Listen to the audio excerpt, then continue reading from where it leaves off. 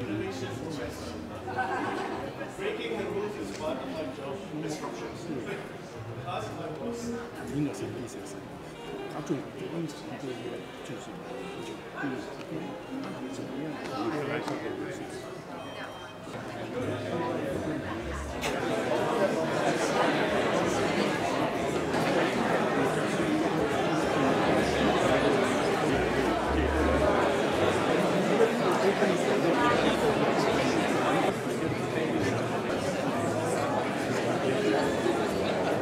Good evening, ladies and gentlemen. Can I invite you to please take your seats as we are about to begin? Please move up to fill up the seats. It's free seating. I am Michael Chen from the EDB Society, your MC for this evening. I would first like to share some housekeeping rules. Please turn off your mobile phones during the session. During the Q&A session, please use the mics on the aisle and introduce yourself and the organization to which you belong before asking the questions. Well, good evening, everyone. A very warm welcome to the EDB Society's Enterprise and Entrepreneur series. We're very happy to see so many of you here again today for the fourth forum that we are holding under the E-Series. As you know, the E-Series is a 6-part initiative undertaken in partnership with the Singapore Management University and with the support of the Economic Development Board. Today, in this forum, the business of living longer and well, we will explore the unstoppable trend that all of us will have to go through, and I pray for all of us as we gracefully age. We will hear from our panelists who are trailblazers in giving us these opportunities to live longer and well. Let me express our special thanks to UOB, our main sponsor, and the supporting organizations, Nippon Paint, Pasta Mania of the Commonwealth Capital Group, Singapore Business Federation, and Surbana Jurong. May I now take this opportunity to invite Mr. Lee Suan Hyang, President of the EDB Society, to give his welcome remarks. Mr. Lee, please.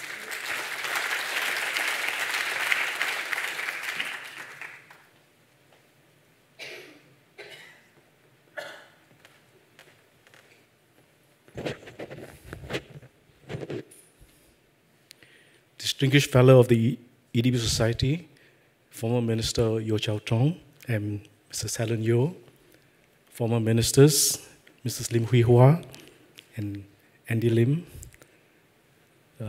Lee Yishan. We have former ministers Zainal Abidin, Mr. Fu Yishun. I'm just looking around. We have many ex-MPs here too, distinguished ex-MPs. We have Arthur. Cynthia is not quite here yet. Liu Sin Pao, Michael Liu, Dr. Hong Hai, Dr. Se Hong. We have Viswa. I still remember his maiden speech. And as an NMP, got the attention of Senior Minister. Tay Beng Chuan, also ex-NMP. And we have Professor Lily Kong, our partner, Provost and incoming President of SMU. We have many distinguished alumni members of the EDB. We have Liu Heng San, former Managing Director of EDB, Shirley Chen, former Assistant Chief Executive, and all distinguished fellows of the EDB Society and distinguished friends of the EDB Society and SMU. Distinguished guests, ladies and gentlemen, on behalf of the co-organizers, the EDB Society and SMU, let me extend a very warm welcome to all of you to this fourth forum in our Enterprise and Entrepreneur series. For those of you who are here for the first time, this series was initiated to celebrate our entrepreneurs. I think many of my colleagues from the EDB were involved in the early days in promoting entrepreneurship 30, 40 years ago. And we are all very happy to see that today we have many entrepreneurs making their mark not just in Singapore, but around the world. So this series is in a way to celebrate all these inspiring entrepreneurs. It is also a series that we initiated to respond to the future economy. As you know, the government has initiated the Future Economy Report. The overarching theme of this series is transforming industries, creating value. We thought, with the inputs from the speakers and from the audience, we could then collate the salient points and give them as our feedback, our inputs to Minister Heng Swee Keat, who launched the series. So your inputs today will be very valuable. This is a 6-part series, as you have heard. Today, the specific topic is aging. Living longer and living well. I was reminded earlier on that we need not fear this topic. I think when we talk about aging, a lot of us look at it negatively, but we have a fine example up north.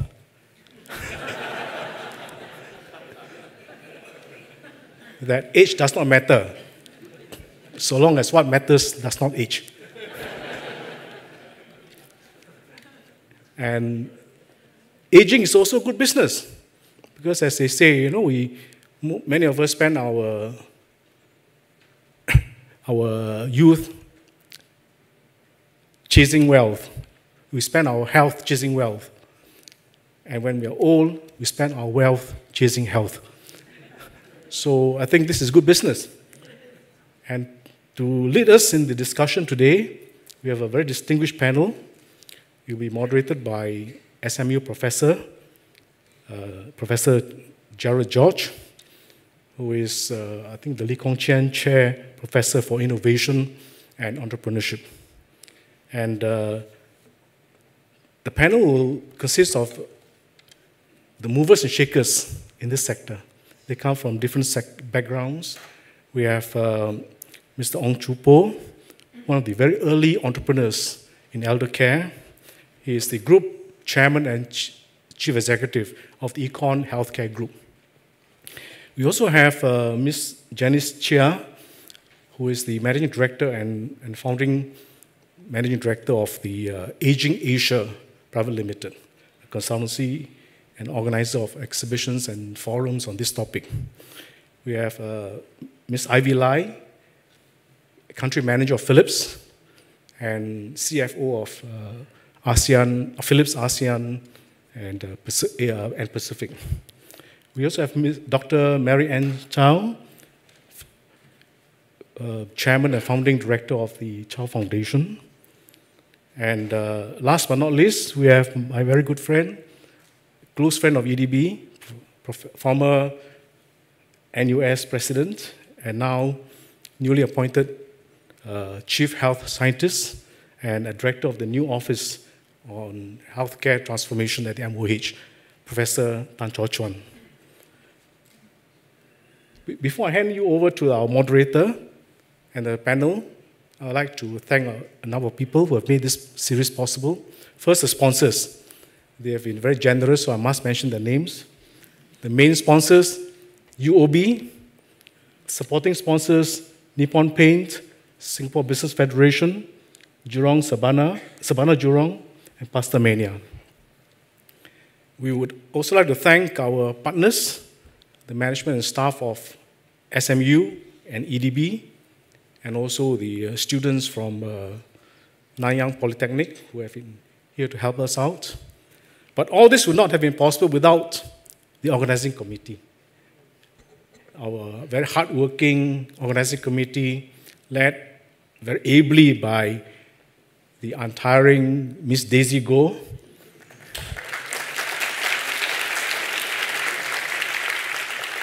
We have worked very hard, not just for this particular forum, but for the whole entire series. So thank you very much to the organizing committee. So without further ado, let me hand you over to Professor Gerard George and the panel.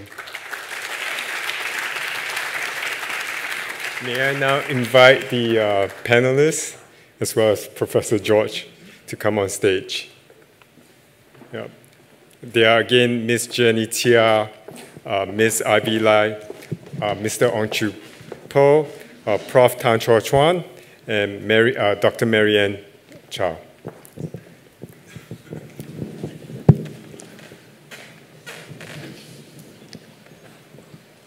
Welcome to SMU. My name is Gerard George. I'm a professor of innovation and entrepreneurship.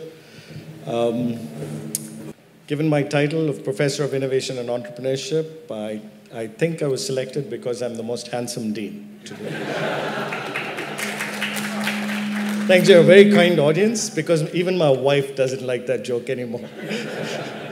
But just as I was saying that, one of my friends sitting right up front here said, "Don't worry, Prof.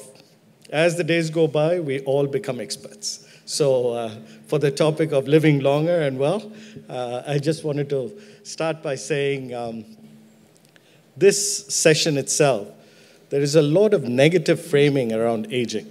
And the way we subtly think about aging as a process and aging or aged individuals within society. So typically, the use of statistics gives us a connotation. For example, this particular year in Singapore, the number of 15-year-olds or individuals less than 15-year-old is equal to the number who are above 65. And by 2030, it'll be the number of 15-year-olds will be 11%, but the number of over 65 will be about 28%. And so there's this ratio that is getting skewed over time. And because of that, a lot of our dialogue tends to be about sort of, and the statistics, I have to thank UOB because I had to look up one of their reports. The statistic typically raises this question of sort of the economic value and the economic cost associated with aging.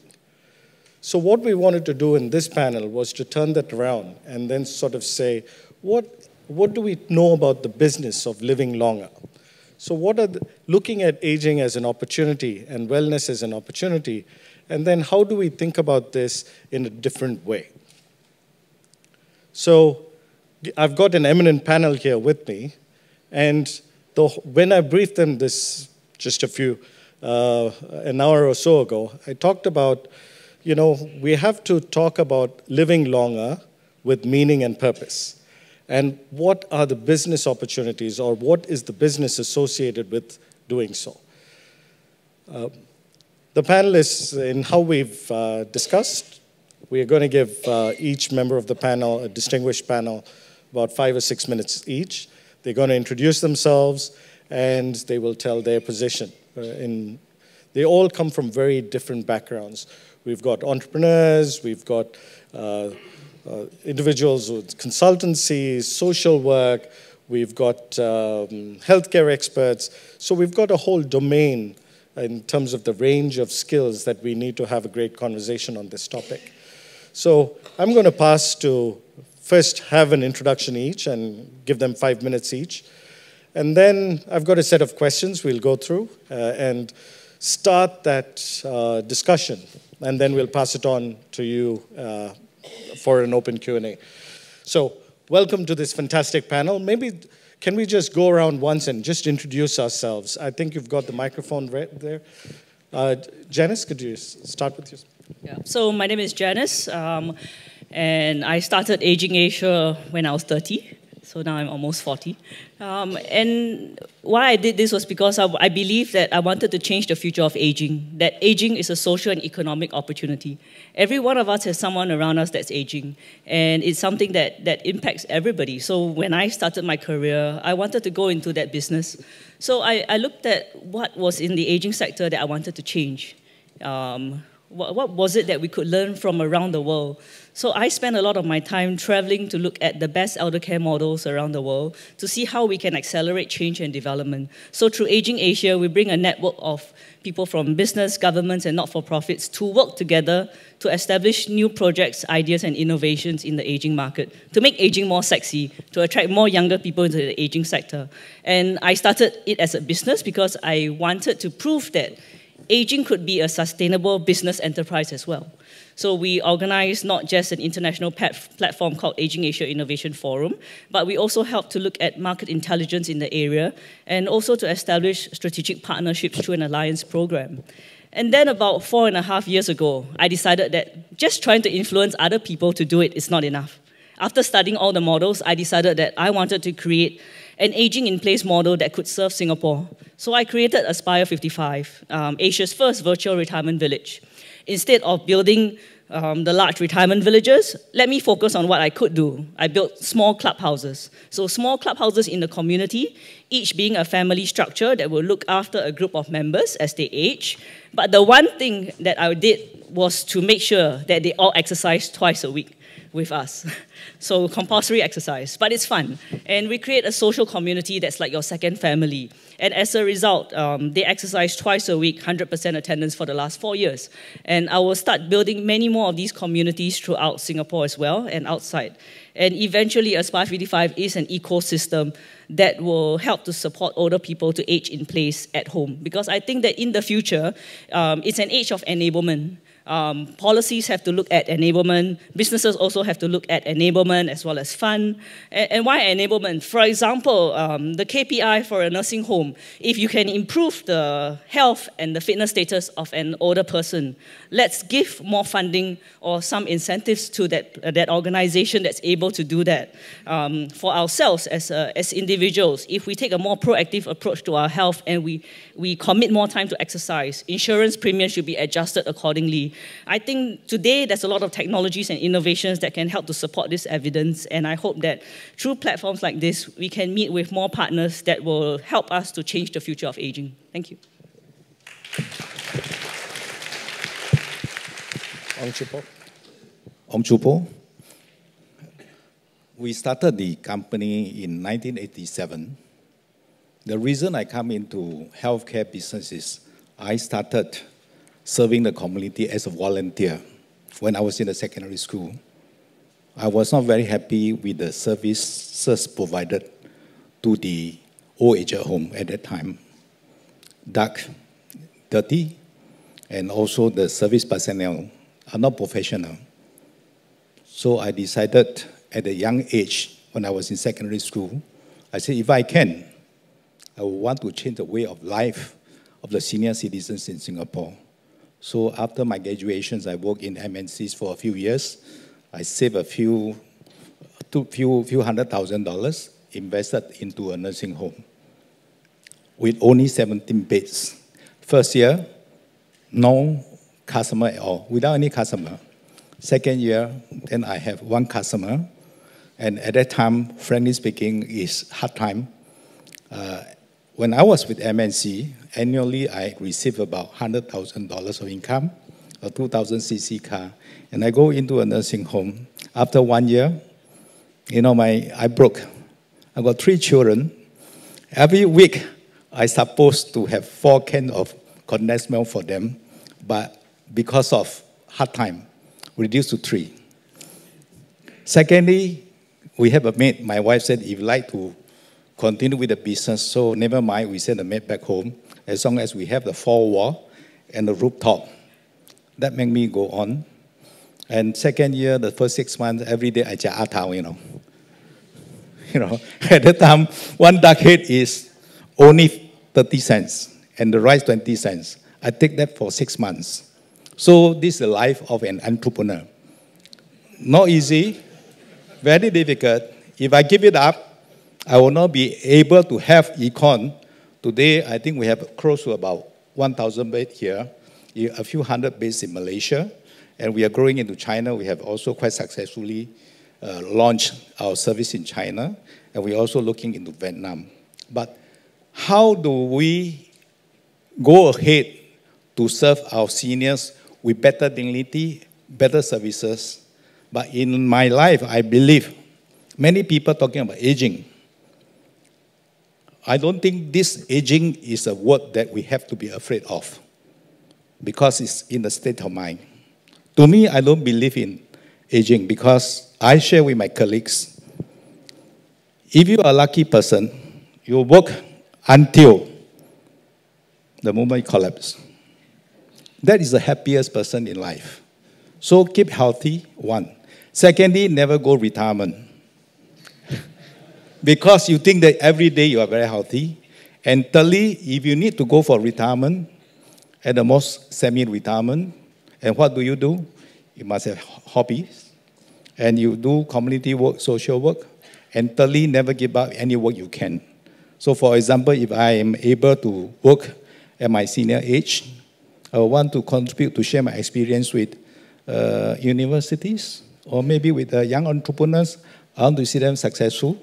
And secondly, to make sure that Singapore healthcare is useful to the people in the region, because our market is very small. And how do we get our entrepreneurs to grow our business in ASEAN country or Asia Pacific? Because Singapore market is too small. You have senior citizens right now about 500,000. How do you grow? So I take this opportunity to urge government to support more private enterprises in healthcare, especially senior care. When they grow bigger, then they have got a strength to inject their influence overseas. I think the government been doing very well for the past years to support VWO to take care of senior citizens. I think there was one saying, that was before 2011, you can die but you cannot get sick, because everybody is scared of going to the hospital or go to the nursing home, no money. But now actually our government did a very good job, provide very good care. You know, average family income per head, 2006 and below, you qualify for subsidies from 25% to 100%. I think are all well covered. So at this time, I think government, it will be very good government support to grow local businesses so that we can provide better support to our local population, also have our influence in the region. Thank you. Thank you. Chu Poh, before, can I make a reservation for you to come and talk to our entrepreneurship students? And, you know, when you talk about healthcare and how the government is doing, you have to leave a little bit for Professor Tan. Please, Good evening, Ivy. everyone. My name is Ivy Lai, and I'm really happy to be here to join you in this dialogue. Philips has a vision to improve the lives of 3 billion people by the year 2025, and the elderly is a significant part of this population. I think the Philips brand is very well known among consumers, but what a lot of people are not aware of is that we have over 100 years of experience in healthcare as well. We are very passionate about driving the transformation of healthcare, and there we're talking about really transitioning from volume-based healthcare to value-based healthcare, whereby better patient outcomes can be delivered at a lower cost. And I think it is also important for us to think of healthcare not only as treating illnesses. Healthcare is really an entire continuum. It starts with healthy living, prevention, and of course when you fall sick, then you get into the phase of diagnosis, treatment, and then going back to home care. We're also a very fervent believer in collaboration in terms of innovation.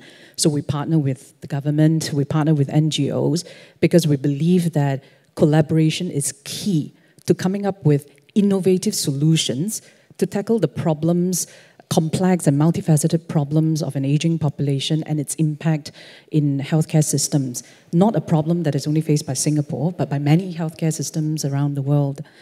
And we are also very actively developing digital and connected care solutions. So recent healthcare technology and innovation has allowed us to move some elements of healthcare from the hospital to a home setting.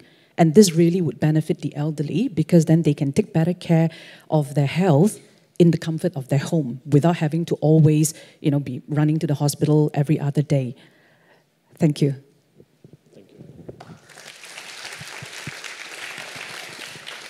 Good afternoon, I'm Chorh Chuan. I'm trained as a medical doctor, but I guess in Asia now I'll be referred to as a humble administrator. I stepped down from NUS and in January started 2 new roles in the Ministry of Health.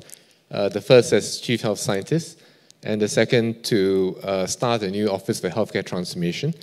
And you probably don't know that the Office of Healthcare Transformation is the fastest growing part of MOH. It's grown 17 times since January, which means I have 17 people working with me right now. We are faced with a very exciting task of working with healthcare providers and many stakeholders across the ecosystem to look at how we can further enhance our healthcare system for the future. So it's a great pleasure and honor for me to be on this distinguished panel. Thank you. Last but not least, okay, my name is Ann Tsao, and I came to Singapore 25 years ago to start my grandmother's foundation that focuses on population aging, and our goal is to actually look at the well-being of older people within the society for all ages. I was started out as a public health pediatrician, so it was a rather stiff, kind of steep learning curve for me, but over 25 years, I've learned a lot about what aging actually meant to me. Firstly, the first 10 years, our tagline used to be called Aging with Grace and Dignity, because I bought into that half myth, half truth that aging is all, silver tsunami, older people be frail, they have all the healthcare needs, and they drain the family caregiver, they'll be consuming a lot of resources of the community, and it's a drag, okay? So our role is how to develop the service models, help them live better. That was actually quite wrong, because when we started looking at the data, the vast majority of older people are actually well. As a matter of fact, they continue to live in the community, they're working, they're productive.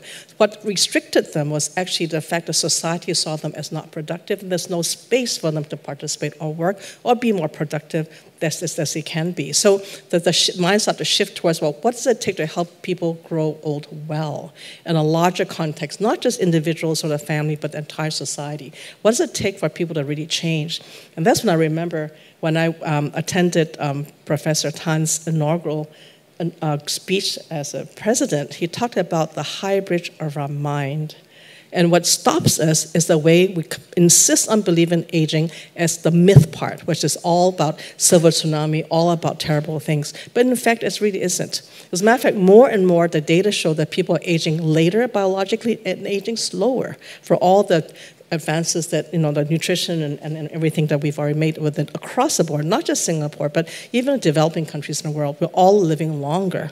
And so the fact is that we keep insisting that people are not well, they will not see the opportunities. And as a doctor, we start looking at, well, what does it take for people to live well? And it's actually living long and disability-free is entirely possible. We see that in some of the countries, that disability rates are actually dropping amongst older people, because what makes us sick and what makes us be not be disabled are chronic diseases like blood pressure, high blood pressure, or diabetes, and all those things, what we all know are preventable and manageable, and certainly avoid disability to make us avoid crises like strokes and stuff that make us disabled. So it's entirely possible for a large number of population, even to later life, under the right healthcare system and measures, for them to actually age very well. They may live with some chronic diseases, but doesn't mean they'll be disabled. And the society shift the mindset to think that older people is also a market segment, and there are opportunities there, then things will change. So my main point is to everyone is that get rid of that hybrid to your mind to think that older people are all sick and poor and disabled and just drag, because they're also consumers. Okay, they are consumers. They're just consumers like everybody else. And the next cohort coming are baby boomers. Baby boomers, I will be one, like lifestyle. We want everything. We want appropriate housing, we want travel, we want good food, we want fashion, we want whatever. Whatever you want today, we will still want as we move older. So what does the market offer you? A huge opportunity. And not just healthcare either, and not just innovation around health. It's everything. And everything contributes to good health. So therefore, I would say the market's wide open. So I would just say that what we need to do is dismantle that harbage or our mind of insisting and believing that aging is a drag. I think longevity is an opportunity. And I don't think anybody here will volunteer to die earlier, right? So we want to make sure that we live long life and richly. Thank you, Marianne.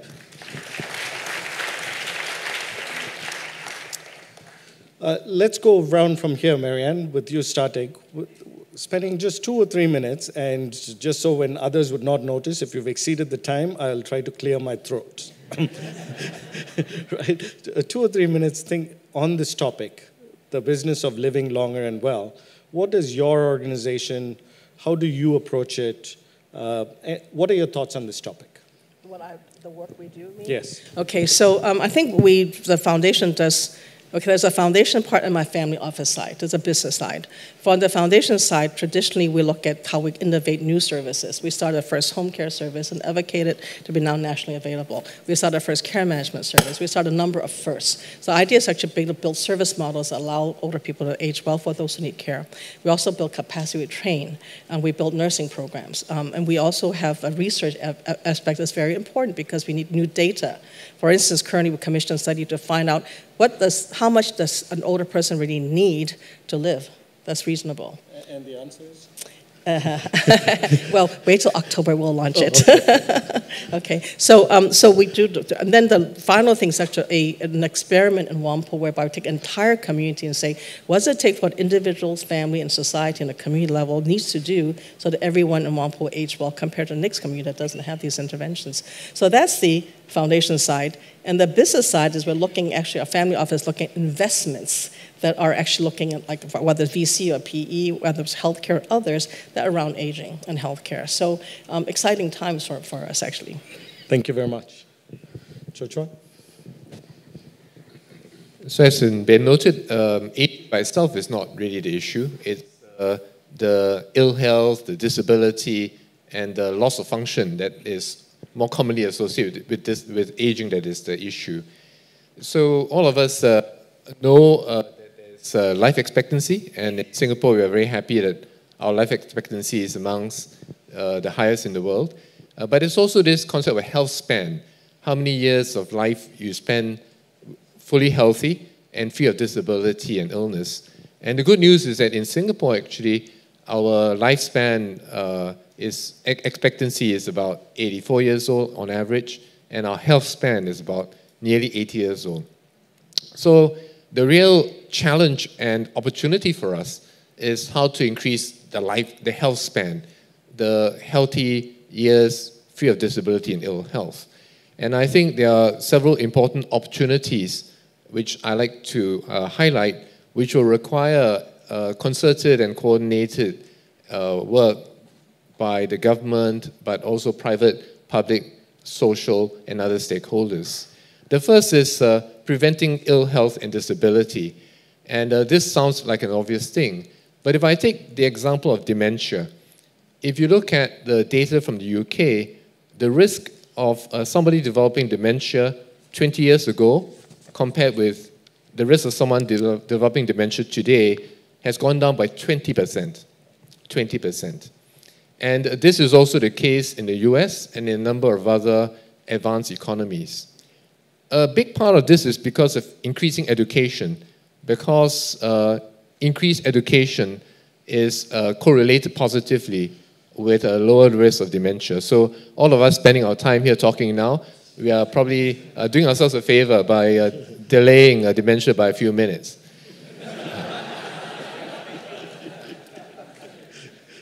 But the point is that dementia, which is a really feared consequence of aging, is not an inevitable progression to greater and greater incidence and greater needs in society.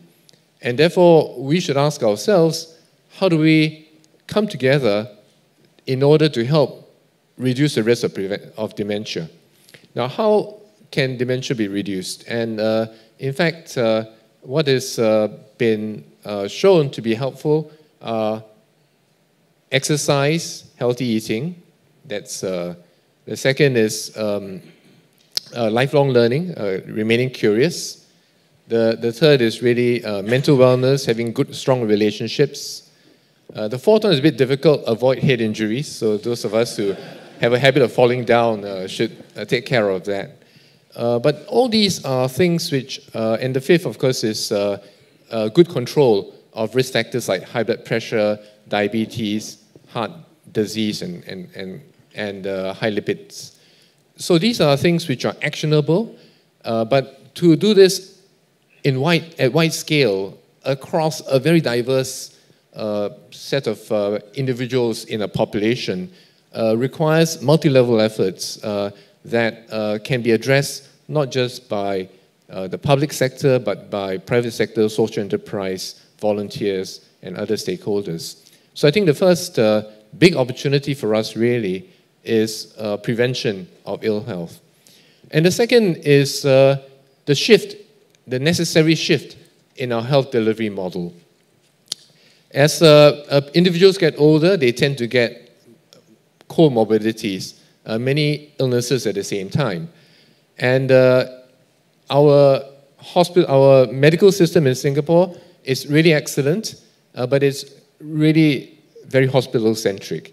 And if we use hospitals to manage the multiple comorbidities associated with aging and chronic disease, then it's going to result in fragmentation of care, higher cost and greater complexity. So the average person in Singapore who's above 65 is 4 times more likely to be hospitalized, stays longer, and is likely to incur 3 times the cost. So if we persist with a model that we use today, where the hospital is a principal way of managing many of the conditions associated with age and chronic disease, it is going to lead to higher costs without necessarily improving outcomes. In the US, the average patient on Medicare who is above 65 years old has 7 doctors looking after him or her, 5 of whom are specialists. Does this lead to better outcomes? It's not clear. But it certainly leads to higher complexity and to greater costs.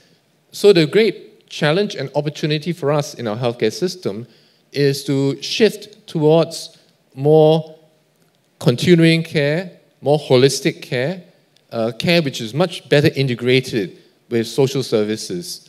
And to do this, we need to work together to move towards a much stronger primary care system, to integrate primary care and hospital care, and very importantly also, to build the capabilities, the services and facilities for within the community to help families and individuals cope with the social issues associated with aging. Thank you. Thank you, Prof. Tan. Ivy? I'd like to pick up on a point Professor Tan mentioned about the fact that 5 specialists need to attend to an elderly patient. I think with the recent advancements in healthcare technology, we have actually enabled and empowered the system to stretch specialist resources further. An example would be a solution that we implemented in the US, what we call tele-ICU, where specialist consultants can provide remote support to ICU patients, thereby bolstering ICU bedside care teams, and the results have been extremely encouraging. After the statistical adjustments, we're talking about patients who have been admitted for 7 days or more. The number of days they spend in the ICU goes down by 1. And the total hospital length of stay goes down by half a day. And that increases as patients are admitted for longer periods of time. So if they stay, let's say if they are admitted for 2 weeks, we see that their total hospital length of stay goes down by 1 day, and the number of days they spend in ICU reduces by 2.5 days, which is actually very significant. And there is where we need to ensure that we are able to deliver better patient outcomes, but not at a higher cost. And the ability to be able to reduce that cost. I think the other thing that can be very applicable to the elderly population is in the concept of remote healthcare, where we can help patients better adhere to therapy programs, treatment programs, by monitoring them remotely 24/7. And that's one way where we can reduce the number of times an elderly patient needs to visit a hospital. I think other areas where technology can also help the elderly patient is in the devices becoming more modular and becoming more mobile. Now, we know that, say, 60 to 70% of pneumonia patients are elderly, and traditional stationary oxygen concentrators can weigh as heavy as 15 kilograms. And obviously patients will need to wheel it around, severely limiting their mobility. Our mobile oxygen concentrator weigh less than 1/3 of that. It's 4.5 kilograms, and you can actually carry it over your shoulder. And that greatly enhances the quality of life for patients. Yeah. Thank you. Thank you. Thank you, Ivy. Okay, I share quite fully with Professor Tan on preventive, and Ivy talking about technologies. But then when a senior citizen got sick, need care, technologies can only provide you to become more productive, quality of care. But in the area of staffing, in Singapore, actually, we are having a very acute shortage of healthcare workers at all levels, from nursing aides, healthcare attendants, all the way up to nurses and also doctors. And the cost is very high. Many people talking about home care that is aging in place. Can be a good solution, but then the problem of manpower still unsolved. Because when you are sick, you need care, you need care. Technology can only help to improve productivity and make you more efficient and quality. So in the case of this right now, Singapore, with this acute shortage, and we have, I think about 70% estimated in my organization, more than 70% of the staff are from overseas, from various countries, for example, like Philippines, China, even India and Sri Lanka. So actually, at the end of the day, you have also communication problems. You need to bridge with cultural gap. So how do we go about addressing this problem? So I thought, actually, there are various ways of encouraging our local citizens to like or to willing to take up this job. Because depending on the foreigners, or we call it foreign talents, it's not a long-term solution. So can we look into, for example, we can look into like in school, how do we instill in their mind, serving others is an angel's job. Because everybody can say, okay, they can take care of senior citizens, but are they possessing with good skill to take care of senior citizens? So from young age, you got to encourage them for thinking that this is a very good job, very meaningful job. Secondly, I think the pay. Frankly speaking, right now in the marketplace, for healthcare, lower level, you get $1,000-$2,000. In compared to other places, I think we are very low pay. So therefore, not many people are attracted to do this job. So maybe schools can come in, and also society can have better respect of this job. Frankly speaking, when I first run nursing home, many of my friends, oh, you run OHL home. The way they look at, you feel that you don't like this job. Even up to today, sometimes, although it's not so serious as before, this still exists. But then, since in 1987 we started, of course, I think we have to take this opportunity to thank Spring Singapore, render a lot of help and encouragement for us, so we are able to do what we are today.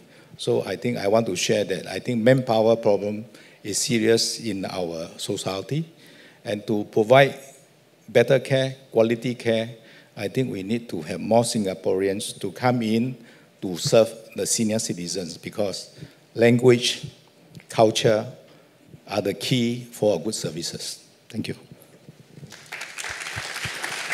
Janice? I think one of the biggest challenges is probably social isolation, because whether we are rich or poor, we are impacted by this situation. In Grandma's generation previously, she knew all the neighbors. She went out and she talked to everybody. In my mother's generation, she got to know lesser neighbors. And in my generation, I really don't know who's my neighbor. So I think there's a lot of human interaction that's required to enable a society to age well. And in future, when we face challenges such as more and more people having signs of dementia, dementia will become as common as chronic disease management. We need to create dementia-friendly communities and have more education on not just people in government services knowing about dementia, but I think also the businesses acknowledging how to treat people with dementia, the private banks who have a huge issue with clients who have dementia, still making decisions. I think this is just going to be an increasing societal issue that we have to look at. But the other thing is also traditional values of filial piety. We all want to look after our parents. Whenever we see an older person and she falls down, we want to go up to her and help her. But when I was in Japan at the longevity village, when an older person aged 99 fell down, she said, "Don't help me, let me get up myself."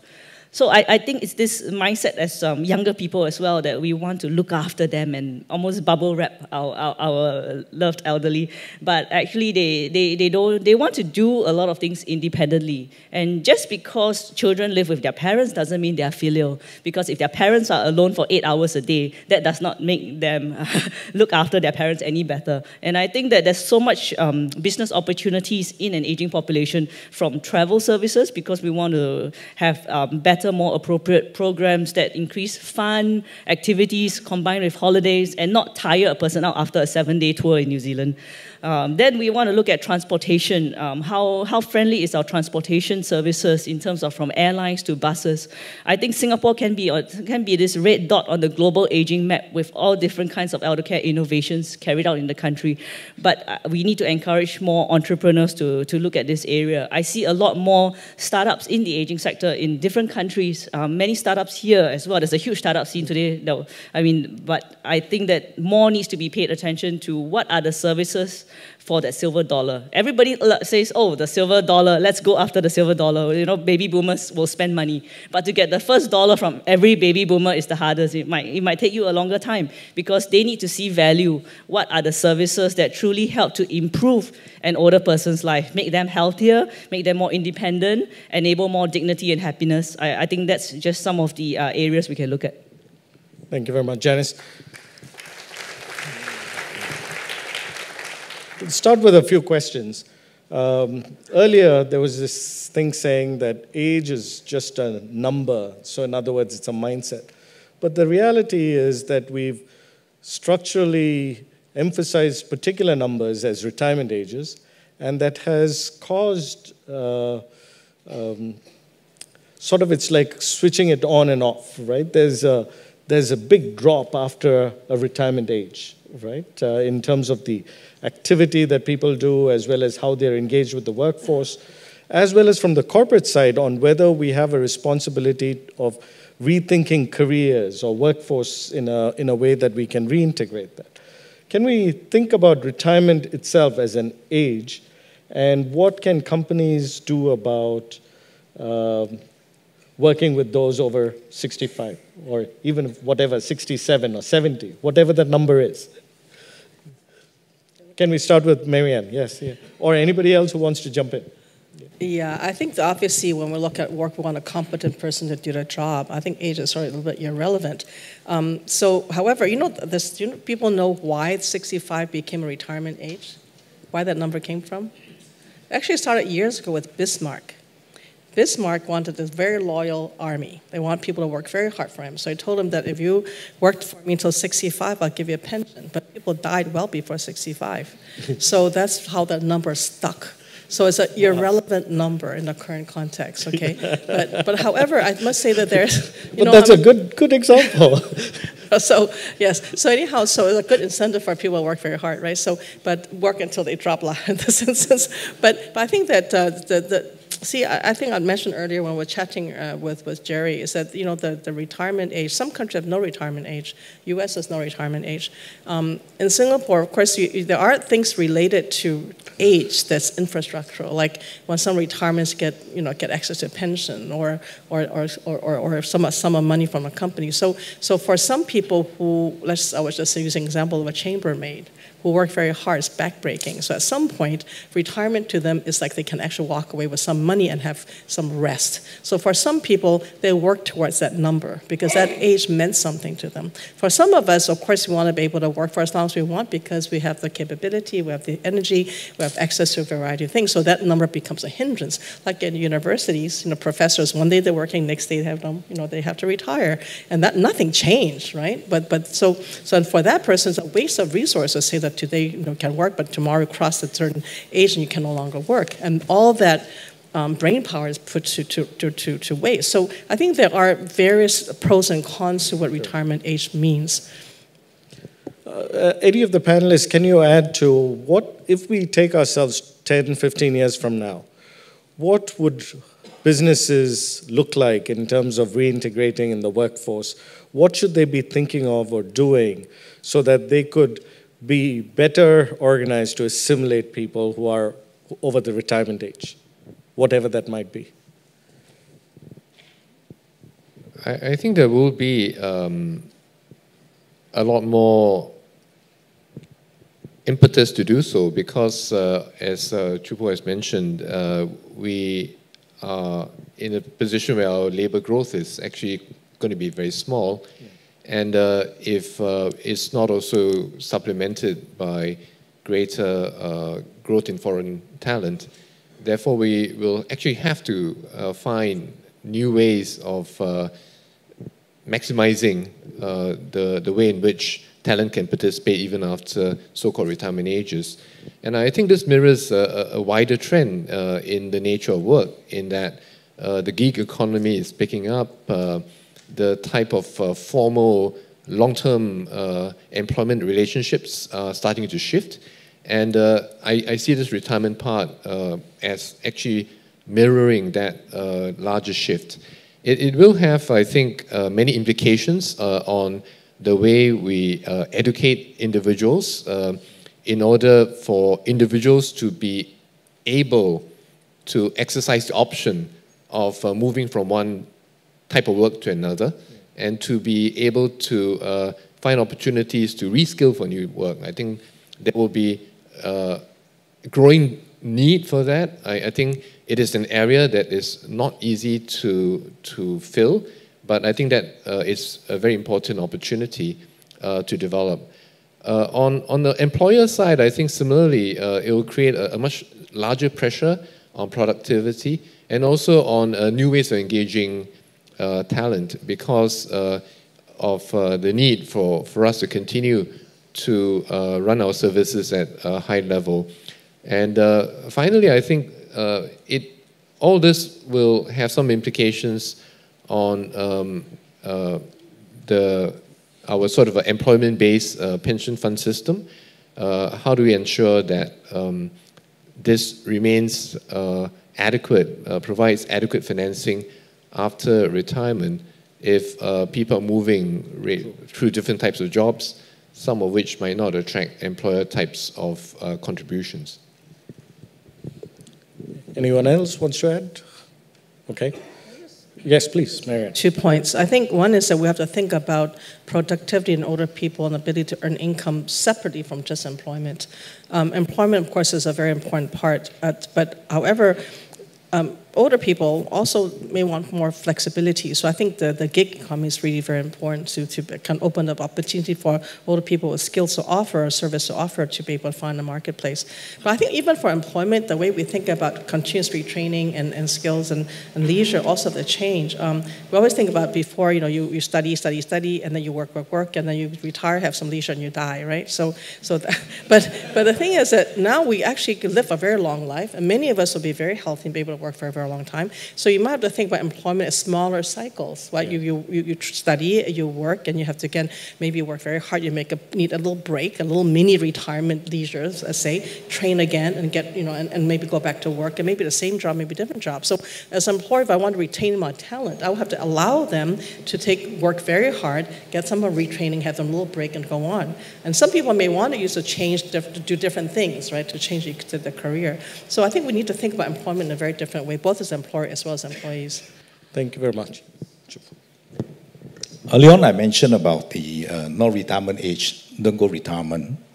But if we look into the healthcare quality has improved a lot, and we will be able to live much longer. So one of the areas for us to have a more quality way of life is to improve our activities. For example, we need to live actively. This is one. And secondly, also, I think for the healthcare, we have got to evolve, because Singapore, we have got only about 700 over square kilometers. And we're going soon, maybe we will, sorry, I'm just speculating, maybe we will have got about 7 million populations. So land become very expensive. The number is 6, the number is 6. Yeah, so I say speculating, maybe 6. So the land become very expensive. And actually every inch of space become expensive, and you cannot provide big space for our senior citizens. So actually one of the good way is we see the Japanese, you see the Europeans, they go outside country to stay. In fact, I run this center in Johor. The space that we have compared to Singapore, they pay the same dollars, Malaysian ringgit and Sing. At the end of the day, their space allocated to them is double than what we have in Singapore. Secondly, the cost is only about less than 50% of what we pay in Singapore. So actually, in a longer term, just say 15 years down the road, I think we need to start to change our thinking, because we are talking about living with good quality after retirement, or in case we are sick. Actually, we got to find alternative. But of course, Singapore is still our home. So we cannot fix ourselves to a traditional thinking. We must stay in Singapore, Asia in Singapore, everything Singapore. We need to have a more global outlook and global thinking. Thank you. Thank you, Chu Poh. For a minute, I thought you were selling land in Iskandar, but maybe I didn't get that. I just put good example. All right. To stick to that point, not about Iskandar, but about financing our living longer. We have a program here with Citigroup and Mastercard and financial inclusion, social inclusion, and so forth. And we sort of build this model where we say, you know, you have to save up front and all of those things. I'm just wondering how you think, is that changing in how people are financing their living longer, and how are they financing it? I'm just opening it up for a discussion. If they have to come to your healthcare unit, Chu Poh, I'm sure they have to have some money, right? But I'm just wondering, how are they financing it? Actually, you're a senior citizen. When they have no money, they have no money. So it's a money problem. So the one to take care of the senior citizen, because they are citizens, the country got to take care of them. So in this case, how do we develop a social system to ensure all our citizens to be well cared of? Otherwise, it will become a social problem. In fact, in China, they are talking about social harmony. Taking care of senior citizens is their first priority. Thank you. Marianne, you have a different view? She's shaking her head? No, I'm not shaking my view. I'm just kind of thinking. I think we need money to live a reasonable, decent life, and we need money to cover disasters like healthcare. And over the last 20 plus years, talking with seniors, the biggest concern really is healthcare and long-term care. Not like I got sick today, I broke my hip, I go to hospital, I get treated, my insurance covers me, and all that kind of stuff. I come home and get rehabilitated. But you have permanent disability, that kind of thing, and you need care day to day until you die. And sometimes you can live for many, many years with disability requiring care, long-term care, until you die. So it's really that worries people. So if you expect people to save enough for that, that's tough, because most people will not have that problem. But you can't expect everyone to save enough in case they have long-term care for 10 years towards the end of their life. So I think that countries haven't quite figured that out. But I think there needs to be some kind of pooled risk insurance thing for long-term care, because otherwise it's just too difficult. I think babies born every year, the moment they're born, they should put $1 in their account or something, so that, you know, like when they give a little bit when it's younger and then put in more when they're working, and then drop the premium when they're old later. But it's a difficult thing, but we need to figure that out, because we can't expect everyone to save that much. No one will be the economy would be flat. No one would be spending money on anything. Yeah. So I think that's important. I think the other thing, of course, is just amount money to live. In Singapore, I think we have the benefit of good housing policy. So people don't worry about not having a roof over their head, and they think that that's how much it costs to eat. So people do need to work longer, for satisfaction as well as the additional income for leisure. But I think there are social sort of a social security safety net with MediSave and CPF is good, but people still need to save more. I think that is important. So I remember a conversation where somebody asked a question to DPM Tharman and about social safety nets, and he said, we don't do safety nets, we do trampolines, right? So I recall that vividly when you said that, but I'm also thinking about our spending on healthcare. The conversations when we think of the NHS in the UK and the billions of pounds that go into it and not adequate delivery with a model of safety net kind of model, right? Our spending on healthcare is about 4.6% of GDP. Chorh Chuan, can you have any insight on that? Well, first, maybe I just add on to what Marianne has just said, and I think we do need to expand the role of insurance and risk pooling in financing. And in fact, we are seeing this, right? Because if you think about CPF Life, which is an annuity that pays out lifelong, it's really a risk-pooled funding system. MediShield Life, CareShield Life. We are making much greater use now of risk pooling as a way to enable greater coverage. I would say that there's also a strong cohort effect because today, of course, people entering the work and starting their CPF payments are earning higher wages, and therefore, over time, if they start early enough and they save sufficiently, they would have at least a basic level of adequacy when they reach 65 or beyond. And the cohorts today that are exposed because when they started working, Singapore was a second or third world country, and now they are retiring into a first world country with first world costs. I would say that a whole slew of subsidy schemes and pioneer generation schemes have actually been put out to address these things, right? I think it's also very important at the same time to try to ensure that even as we grow these financing schemes, that we keep basic costs reasonable.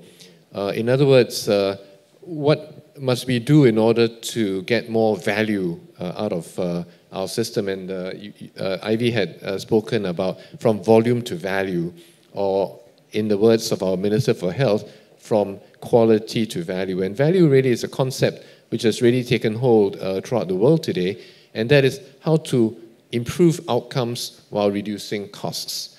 And there are many ways in which that can be done. And I would say that part of the work that we have to really focus on going forward is how to continually increase the value in our healthcare expenditure so that we can get really the best bang for the bucks, that we can get good outcomes at a lower cost. Because eventually, if we can keep costs lower, then we would reduce the need to put away so much savings in order to address high bills and catastrophic types of medical events. Thank you. And I think there's some element of what you're talking about as pooled risk comes under threat with new technologies. So think about artificial intelligence, pharmacogenomics, gene testing, personalized medicine, whatever. So predictive personalized medicine, right? So when you're talking about saying a person X will get, tendency to get cancer is 90% by the year, whatever, right? Do you think technology is fraying, sort of at the, destroying a little bit this pooled risk model when we think about artificial intelligence and insurance, car insurance, for example? We're able to say, hey, if you drive less, then you or drive safely, then you're able to pay lower insurance, right? But how does this technology itself, I wonder if Chorh Chuan and Ivy, you've got something to add? Yeah, I think there are several elements to your question. The first is can technologies be used in a way that combined in financing incentives actually drive for better behaviors, right? So in the case of cars, have less accidents. In case of health, keep healthy, focus on preventative care. And so a great deal of our focus really has to be on creating the right incentive structure that promotes the adoption of primary preventative actions as opposed to just paying for treating things that you could have prevented earlier, right? And there are many ways in which we could drive this. So that's one element of that. But there's another element which is, in the case of precision medicine, it depends on how we try to direct the power of R&D towards improving healthcare. And part of the work we're trying to do in Singapore, working with the researchers and the clinicians, is to try to direct some of our precision medicine research efforts towards improving outcomes or reducing costs. How could you possibly do that? I maybe give you two quick examples. One is you can reduce unpredictable types of severe complications. So some Asians who take treatment for fits get severe rash. It's very life-threatening. It incurs a lot of costs. Now we have a genetic test which is developed in Singapore that can identify people at high risk of this drug reaction. And by having this test before you are prescribed this medication, we have seen now a sharp decline in this very severe complication. So reducing severe side effects is good for patients, it's good for the health system, it saves money. The second could be to try to predict who would respond better to treatment. So if you look at the 10 best-selling prescription drugs in the US today, for every patient that benefits from the drug, between 3 to 24 patients have no benefit. Except we don't know until we give you the drug. Then we can tell whether you have benefits or not, right? So if you are able to find tests which would better identify which patients would benefit and which patients would not benefit, then we can avoid unnecessary usage of drugs and so on, right? So there are different strategies that could be adopted through which precision medicine can actually increase value, improve outcomes or reducing costs. And if we search for these opportunities, and hopefully we'll be able to find somewhere we can have some broad-based application which is useful for Singapore. But you'll still need a safety net of some form, right, for those who do.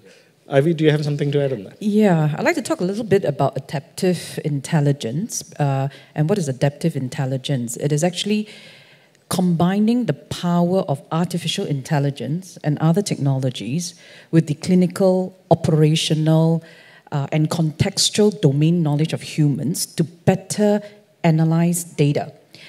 What this means is that clinicians who are then faced with a huge amount of data on individual patients, they can make better sense of what this data means and allowing them to better, not only to better diagnose, but to maybe even personalize treatment plans for patients.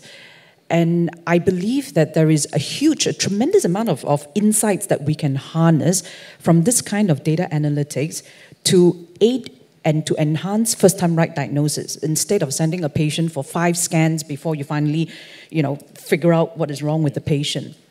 And with big data analytics, technology today is also available for fall detection. I think the first generation of fall detection pendants that patients wear, there is an emergency button where if the patient falls down, you press the button and it sends an alert to a response center. The problem, of course, is that if someone faints and falls down, then having that button doesn't really help. But big data analytics have allowed the device to detect that someone has fallen and to send a response immediately. And even more so than that, we are now able to predict within a 30-day window that this person is going to have a fall because of the way the person walks, because of the way the person is leaning. And that technology alone in the US have prevented 200,000 falls. And what all this means is that we will be able to reduce the healthcare bills and allowing also insurance companies to have lesser payouts. But I think the part of the issue is that we also need to look at how we structure financial mechanisms surrounding healthcare. Because I think today, we look at insurance as paying bills when you fall sick. We are not incentivized for taking good care of our health. In fact, I've heard people asking, what is the purpose of going for an annual checkup? Because if you find out something is wrong with you, you get loaded on your premiums. But I think that kind of thinking needs to change, that we need to incentivize people for taking better care of their health. It all starts with healthy living. It all starts with prevention. And that is, I think, the most economical way of taking care of this complex problem. Okay. Thank you very much. I'm going to open it up for questions on the floor.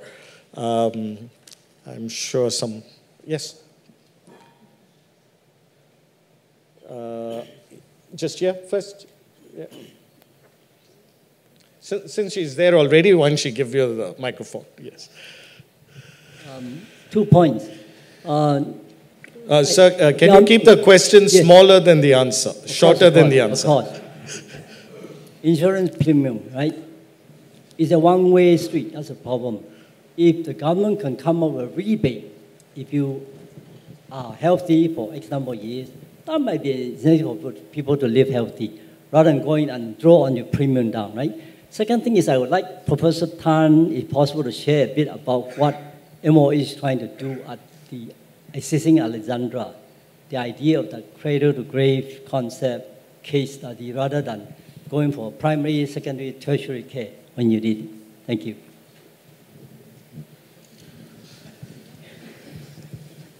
The elevator pitch answer to that, because in the interest of time, in the case of Alexandra Hospital, MOH is working on a test precinct and to create a sandbox where you're going to test a few things.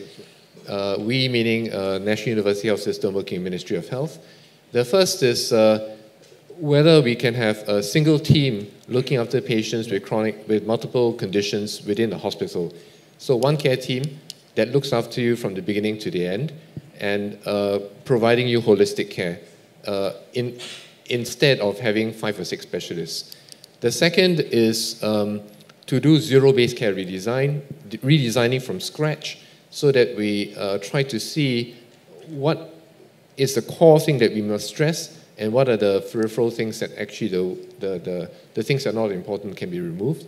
And the third is much better integration with the community, which means really that when a patient is discharged, they go to a named primary care physician that then looks after this person together with the social services.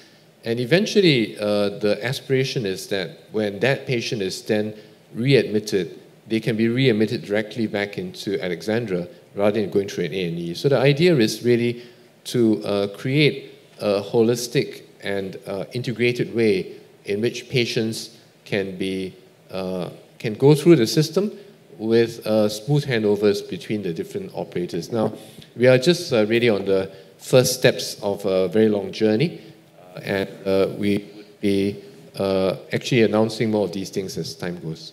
Yeah. One more question here. If it comes from a former minister, I'm not sure if it's a loaded question or an easy question.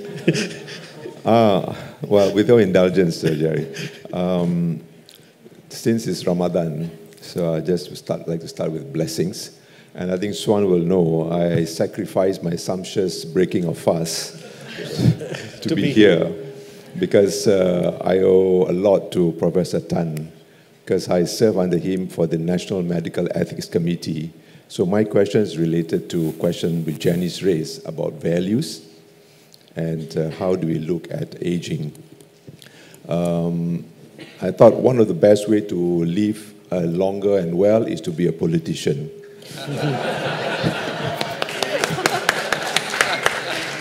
Like Swan mentioned, the example up north. But provided you don't lose, which I did in the elections.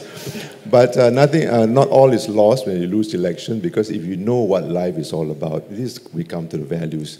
Whenever I see young couples, I always encourage them to have children, because make their grandparents happy. Make their parents happy. I'm a much happier person now, a new life, because I have 5 grandchildren. And it's all to do about what kind of life do you look for. When we discuss this, I get the feel sometimes that we are a bit secular in our approach to things. And that's why I come to the question of values. Spirituality is a very important part of aging. A lot of our people have some form of beliefs or religion, and religion will have an important part to play in terms of their aging process. And I think that must be factored in. But my real question is about the values. Do you think that our society, from individuals to families to government, have the right, employers included, have the right kind of values in facing this challenge of living longer and well and aging? Do we have the kind of value systems? We can have the best of homes, the best of medical care, but if your children, your grandchildren don't care about you, it's going to be a miserable life.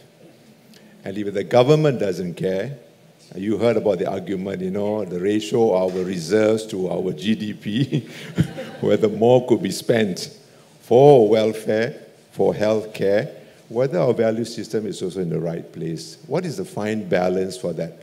Values, spirituality, and the secular system that we have in place to provide that better chances of living longer and living well. Thank you.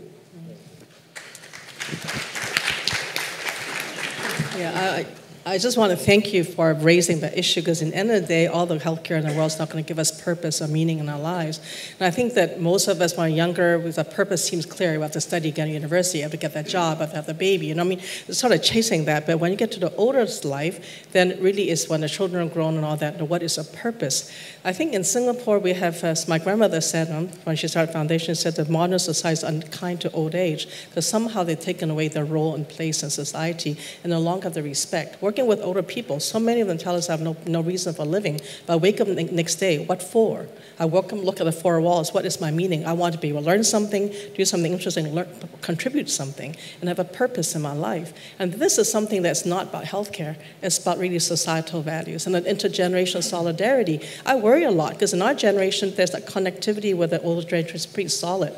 The next generation, I'm not sure. Recently, I had a little dinner with some of our colleagues, and then some of them brought their children. So we were talking about our old age, what we will do and all. And then one of them, a 15-year-old son, said, "Don't worry, Mom. When you grow old, I'll find you the best nursing home." And he meant it totally sincerely, okay? And this is how things have come. So I think the other thing about living long and living well is this recent well, it's not a recent study. This is Harvard study, been going for almost 80 years. They started in 1938. They've been monitoring this 800 young men. 400 of them were privileged Harvard sophomores, and 400 were part of the poorest part of Boston. So they've been interviewing these men every year since 1938, scanning them, doing blood tests and all that.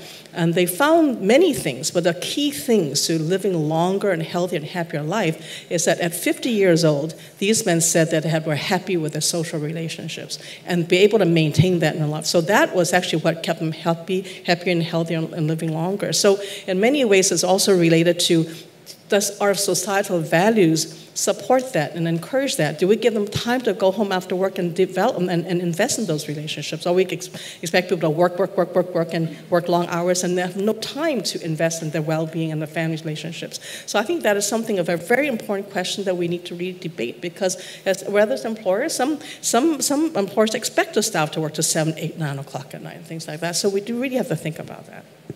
Thank you. Chorh Chuan? Maybe I just add, so I think thanks for a very, very important question. There's also another side of this, which is the individual's mental resilience and positiveness. And I was talking to a colleague of mine who runs the super centenarian cohort in Tokyo. These are people who are 110 years old. And I asked him, is there anything unusual about these 110-year-olds? And they said, yeah, they're all very positive. They may not be rich, but they are contented, they're very positive. So I think the other aspect of this is that I think we can also do more to cultivate mental wellness, positive thinking, and mental resilience at an early age, because we live in an uncertain world. And while we certainly, I do agree, we certainly have to work to preserve values, to enable people to develop the close relationships that are necessary for healthy aging and health span.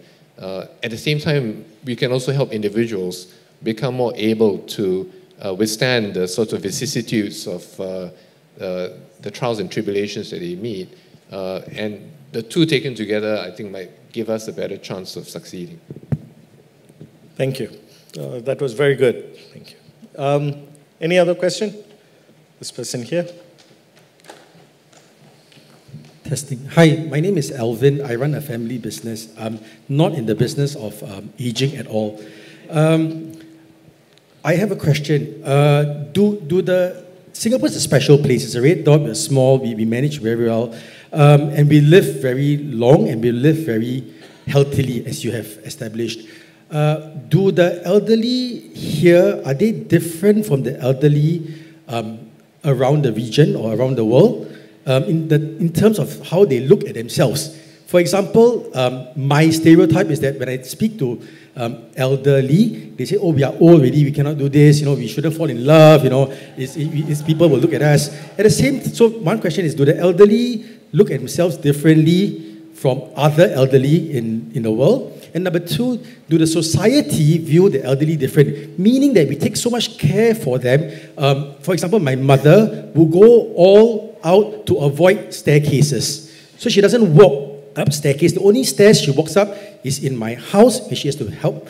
I allow her to help me make my bed on the weekend, right, to change the sheets. Because it's the only exercise she does, walking up the steps. I don't seem to see this phenomena in the region, especially in Asian cities. And you've mentioned about being positive. Are our elderly less positive or as positive as the rest?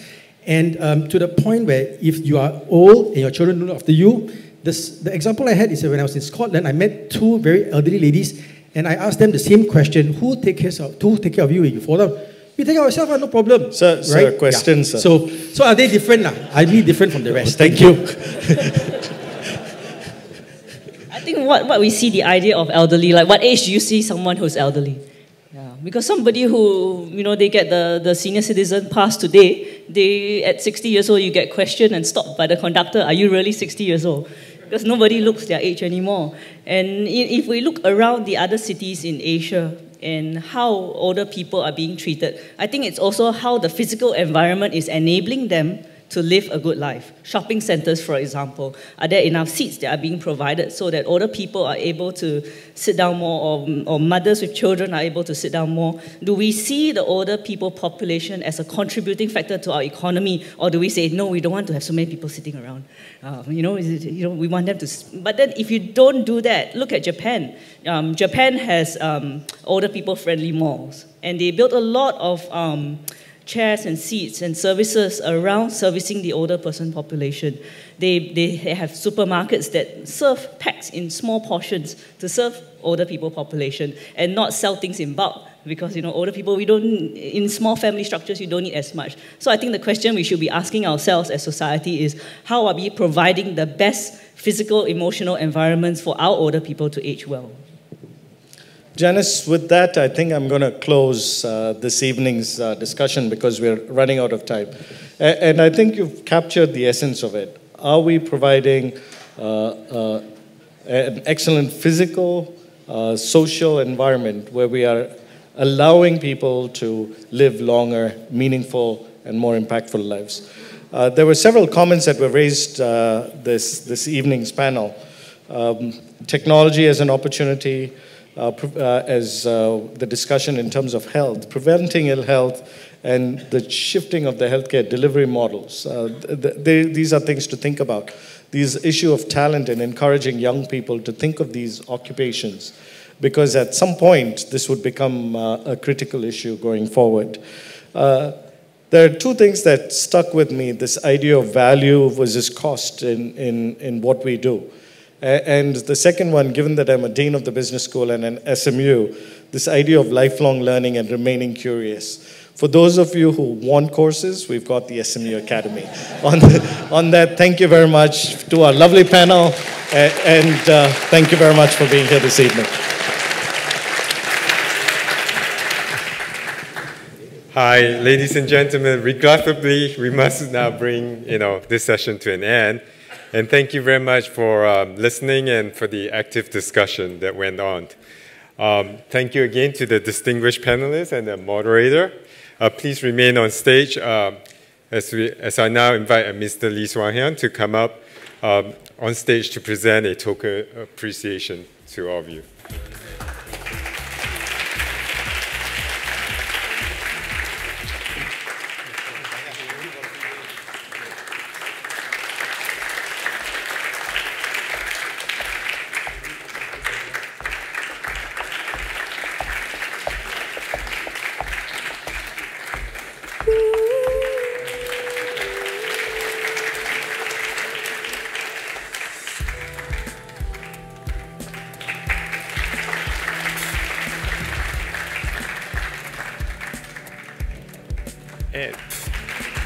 And we will have a group photograph. Why not take part with me? Can't you see I'm no good without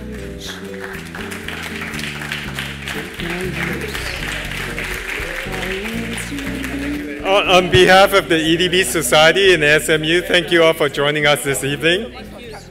We look forward to welcome you back for our 5th forum, and it's on 21st of August, and it's a very yummy theme, food and agri-tech. So see you all then, and have a pleasant evening.